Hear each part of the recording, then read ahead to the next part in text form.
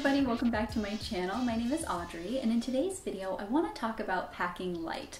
I spend a lot of time on this channel discussing the power of packing light and how I'm a huge fan of bringing only a carry-on, especially when traveling abroad. I think it makes it a lot easier.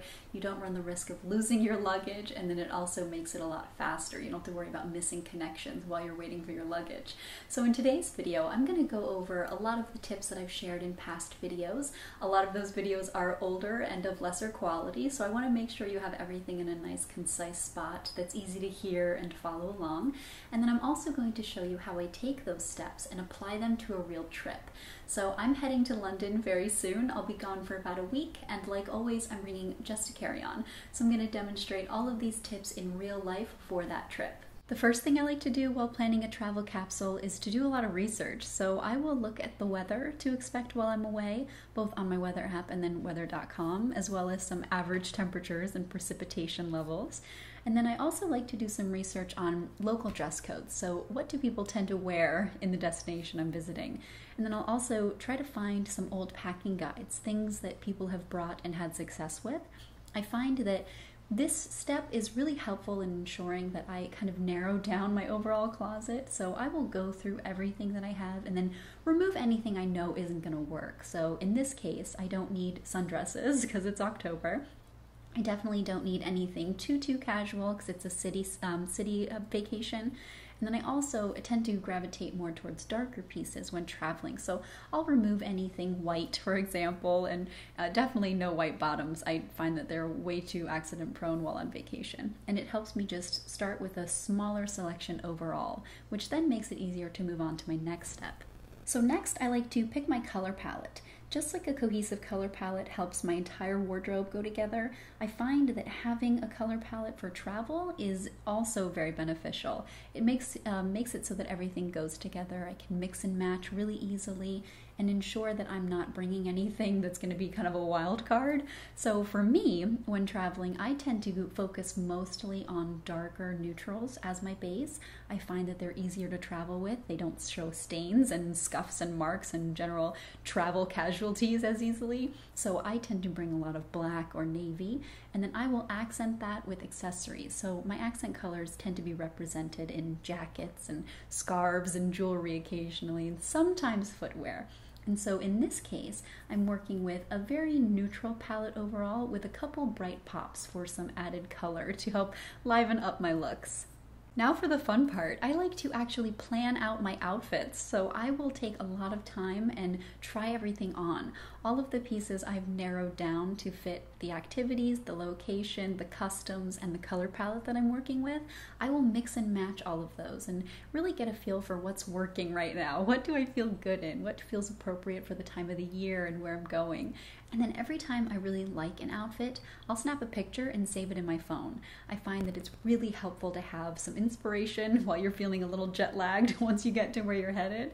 And then it's also a really great way to ensure you're not bringing too much, because you can really see how you re-wear the same pair of pants a couple different ways. Another thing I like to do during this process is set aside my travel outfit. So once I have a pretty good idea of the pieces I'm bringing, I will set aside the bulkier items to wear on the plane, and that will be my travel look. So I like to wear my heavier sweaters, definitely my heaviest jacket, and then my booties. I tend to love ankle booties for a city break or city vacation. And then I really like to wear black pants. For me, they're really easy. I have a pair from H&M that they sadly don't make anymore, but they are great. They're an elastic waist, they're really comfortable, but they look kind of dressy. And then I'll wear a t-shirt or a sweater since I do get cold, and then like I mentioned earlier, my heaviest jacket. That tends to save a lot of space in my suitcase, but make sure that I look a little bit nicer than pajamas, but still feel very comfortable. So for this trip, I'm bringing way more jackets than I definitely need because I'm so excited for jacket weather. So I'm bringing a total of 4. The first is my new plaid jacket, and then my Barber because it's waterproof and it's so perfect and warm. And then my tweed jacket from J.Crew. This is really old. I got this a couple years ago and I really love it, but I don't wear it that much, so I really want to enjoy it this trip. And then also my favorite J.Crew rusty brown colored blazer. It's a beautiful herringbone and it feels perfectly English. I'm also bringing 4 bottoms, 2 black pants, 1 pair of jeans, and 1 black skirt. And then for sweaters, I'm bringing this black cashmere sweater from Everlane. This is one of their newer launches that I was very graciously given a couple days ago, and I really like it. It's a nice relaxed style. It has an open neckline, which is very flattering, and it's perfect for either my skirt, my pants, or my jeans, and I think it's going to be a great option for the chilly weather. I'm also bringing my Natum cashmere sweater. This is in their dark ginger color, and I really love this sweater. It's a perfect color for fall, and it's very cozy. I'm also bringing my Everlane Cotton Crew in this really nice green color. It looks really good with the plaid coat. I'm very excited to wear it. And then I'm bringing plenty of t-shirts because they're so small, they take up no space in your luggage, and they're so easy to layer up and down. And I like to have a little bit more than I need just in case I get wet, caught in the rain, or I stain one. I don't have to worry about washing it. So I'm bringing 2 long sleeve black, 1 short sleeve black that also can be worn off the shoulder, and then 2 white short sleeve. I'm also bringing 2 white shirts, my mango puffy sleeve option, and then my non-iron Brooks Brothers white button down. I love this for travel because it's iron free, so I don't have to worry about steaming or ironing, and it looks great under everything else that I'm wearing. And I'm also bringing 4 scarves because I love scarves for dressing up even really simple outfits. They look great over all of the black bases that I have, since I do have a very neutral capsule here. And then they're also really easy to pack because they take up no space in your luggage. And then for shoes, I'm bringing 2 pairs. I'm bringing my Marc Fisher Yale ankle boots because they're so comfortable. They're really great for walking long distances, and they also keep my feet relatively dry in the rain. And then also my Chanel ballet flats. I love these because they're very versatile. They're so comfortable. I am a huge fan of ballet flats. They're very comfortable for me to wear, and I can walk long distances in them. But if you aren't comfortable with ballet flats, then definitely leave these at home and swap this for a pair that you're comfortable walking long distances in, because the last thing you want is to bring a pair of shoes that are going to make your feet ache. And for me, ballet flats are really comfortable, but I know they aren't for everyone. So now that I have all of my clothing sorted, I like to redirect my attention to my toiletries, and I like to break them into a couple categories. So here in the top you can see my plastic quart container that I have all of my liquids in. This has all of my skincare, my shampoo, conditioner, all the liquidy type personal care items that I could possibly need. And then here I've got all of my hair care items that aren't liquid. So I have my powder dry shampoo, a texturizing spray that I'm going to throw in at the last minute, and then also some hair ties and miscellaneous things. And then in this glossy pink pouch I have some cotton pads for my toner, and then some Q-tips for when I do my makeup. To ensure that all of my liquids fit into that little quart-sized container, I like to decant and depot things. So here you can see my shampoo that I've taken from the large full size and put it into this little travel size. And then I also have my perfume atomizer. It's a great way to bring along your favorite scent without having to pack the full bottle.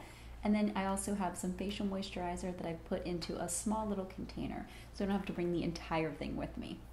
Another thing I like to do to save space in my liquids container is to bring sample sizes of some of my favorites, or even things that I want to try. So here you can see a selection that I'm bringing. I've got a really small hand cream, some body wash, a lip balm, and then my hair polishing cream that I'm really liking at the moment in a nice little travel size.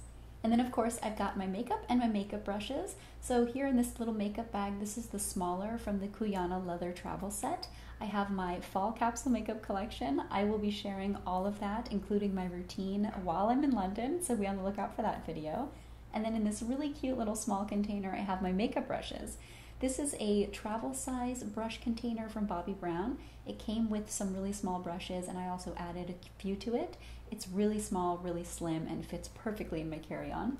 And then I'm also bringing my straightening iron. I really love this one by GHD, as you know, because it's great for just smoothing the small bits that I have to adjust now that I've had my keratin. And it's also dual voltage, so it works beautifully overseas. And then I'm also bringing this wide tooth comb in lieu of a hairbrush. And the only reason is because I've been trying to not brush my hair while it's dry and only comb it when it's wet. It's an experiment that I'm doing, and so far it's working really well. Inside of my personal care bag, I'm also going to put my handbag, and for this trip I'm bringing my crossbody. I really love crossbody when traveling, especially going to a city because it's very easy. It keeps me hands-free, but I can also flip it to the front of me to keep things nice and secure while on public transit or in large crowds. And then I have all of my electronic type things, so my phone charger with a really long cord that my parents gave me, and then some adapters. These are very, very important to remember if you're traveling overseas, and then also to just triple check that you have the correct adapters because they aren't universal for all European countries, for example. And then of course my headphones. And all of those things fit very nicely into this small container that came with my away personal bag. And last but not least is my passport, of course, and then I like to bring some painkillers just so I have them in case I get a headache, and then Band-Aids just in case, and an umbrella so I don't get caught in the rain without one. And as you can see, everything fits very nicely into this personal bag. This is the personal bag that Away gave me when they gifted me the suitcase, and it's really nice. It's nice and sturdy, it's wipeable, so as you can see it's got some marks on it here. You can just wipe those off. And then it's also very roomy, so it fits underneath the seat like it's supposed to, but it also fits a ton. Now the only thing left to do is to pack everything away, and I like to put my clothing into packing cubes.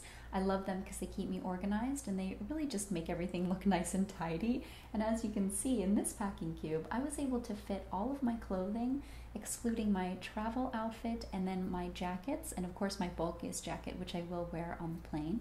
And once it's all zipped up and good to go, it fits perfectly here into my suitcase. And then I flip this over, secure everything in place, and that will stay exactly as it is until I land.